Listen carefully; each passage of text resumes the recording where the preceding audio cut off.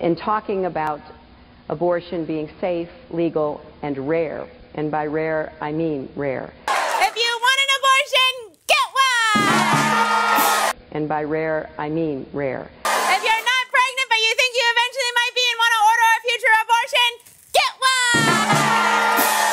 one! Rare. Safe, legal, and rare. That's what Democrats used to say about abortion. But now it's more like safe, legal, and we should do it for fun at parties. Nothing showed that more than Michelle Wolf doing her salute to abortion routine on Netflix, but she wasn't done yet. I'm Anders Hagstrom, and these are the facts. These days, abortion providers have been terrorized by the right into downplaying their abortion services. You should be proud of it. You're doing a good thing.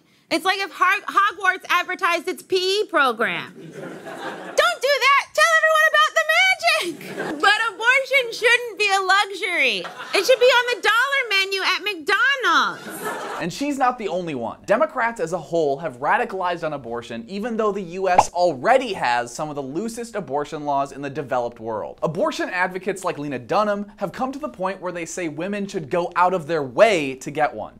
Now I can say that I still haven't had an abortion, but I wish I had. Clearly, pro-lifers aren't the ones who have changed on this issue. It's Democrats and abortion advocates who have gone from seeing it as an unfortunate necessity to saying it's a positive good. God bless abortions and God bless America! It's not as simple as bad girls get abortions and good girls have families.